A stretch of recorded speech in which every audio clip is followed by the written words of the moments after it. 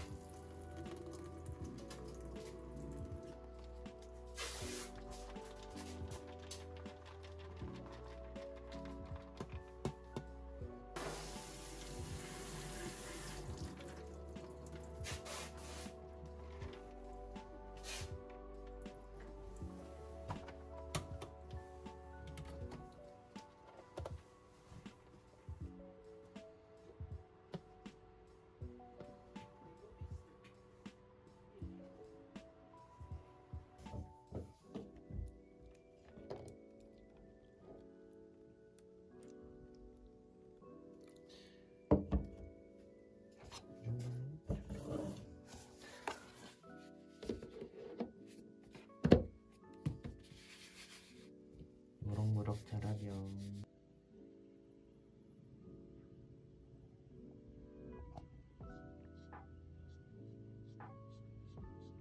콩나물 키운 지 지금 3일차 되는 날인데 한번 열어보도록 하겠습니다. 긴장되는 순간. 와우, 진짜 많이 자랐어요. 어제는 머리밖에 안 보이는데 이제는 다리가 이제 조금씩 나오고 있습니다. 이거 보세요. 진짜 많이 자라가지고 먹어봐야 될 것 같아요. 예.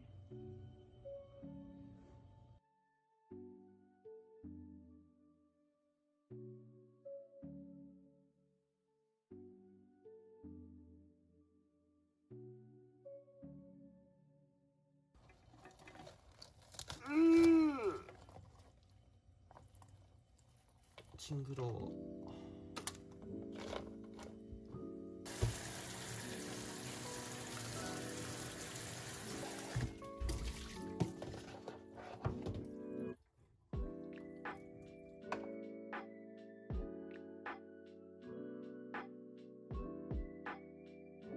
이 정도로 손질을 해봤고 나중에 숙소로 가서 넣어서 먹어보도록 하겠습니다.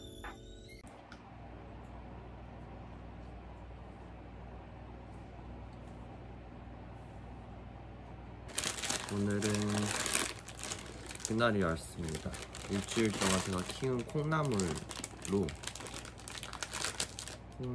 라면을 끓여놓은 신라면, 제일 베이직한 콩나물을 끓여 먹어보도록 하겠습니다. 검은 봉다리에다가 싸놔야 된다 이거.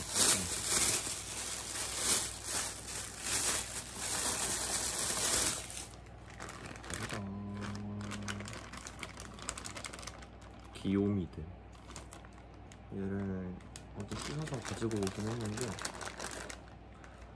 한 번 더 씻은 다음에 라면을 먹는다.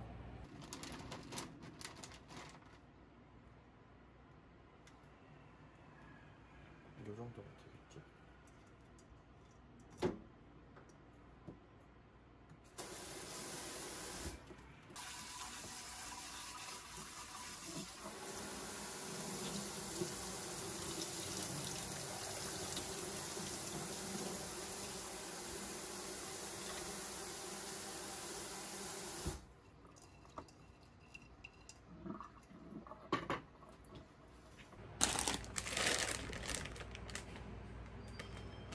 550. 저는 무조건 라면을 끓일 때 계량컵을 써요.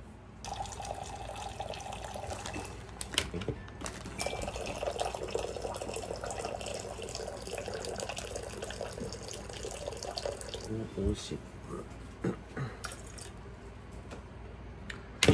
제가 오늘은 앉아서 하는 이유는 일어난 지 얼마 안 돼서 힘이 없어요.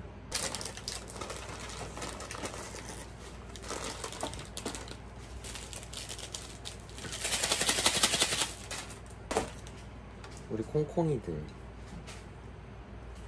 제가 이름까지 지어줬어요. 콩콩이. 콩콩이 1, 콩콩이 2, 콩콩이 3.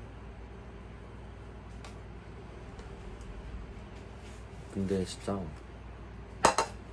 나름 콩나물 그 특유의 향이 있죠. 그 향도 나는 것 같고. 굿. 저는 라면 끓일 때 스프부터 넣었어요.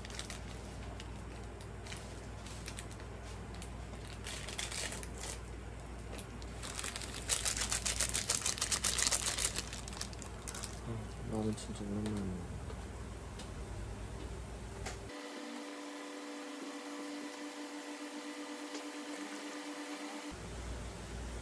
저는 그리고 꼬들라면을 좋아하기 때문에 푹 익히지 않아요.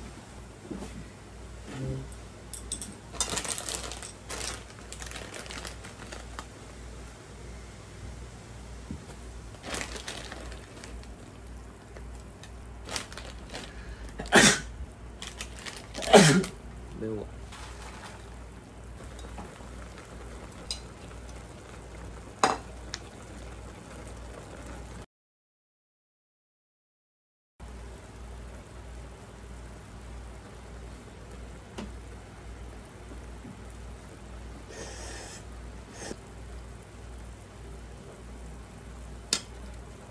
지금이야. 아침이니까 아침 했어. 제가 좋아하는 음료수.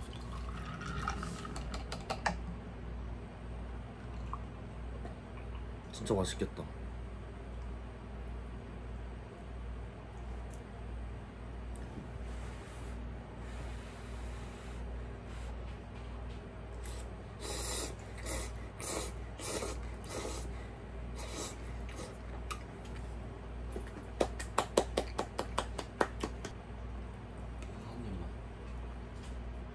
콩나물 들어있는데 괜찮아? 근데 콩나물 맛이 좀 많이 나는데. 어째 내가 먹으려니까 갑자기. 아니. 아 뜨거워! 아 뜨거워! 너무 맛있다. 제가 요즘 왜 그런지 모르겠는데 요즘 햄버거 하나를 시켜도 하나를 다 못 먹어요. 먹는 게 너무 힘들어요. 지금 라면도 아까 한 입 먹고 너무 힘들었어. 아 너무 맛있는데? 진짜로? 다행이다. 먹방 하시는 분들 보면은 되게 맛있게 드시던데.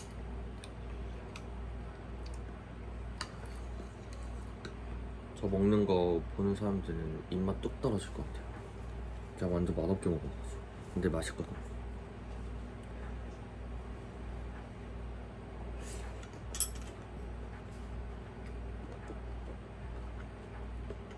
씹는 것보다 이렇게 삼키는 게 더 쉬워서 그런지 아침 햇살이 더 맛있어요.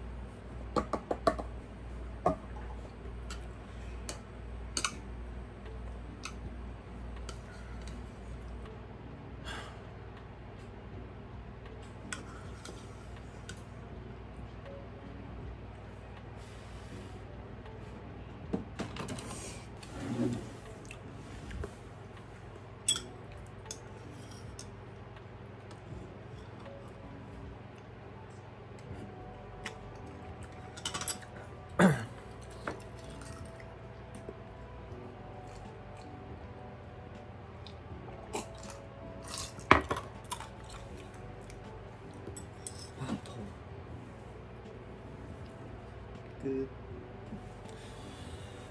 오늘 라면 먹었으니까 한 2달 정도는 먹을 일 없을 것 같아요. 매워서 그런지 입술이 부었어요. 이제 다 먹었으니까 뒷정리하고 저는 출근하도록 하겠습니다. 안녕.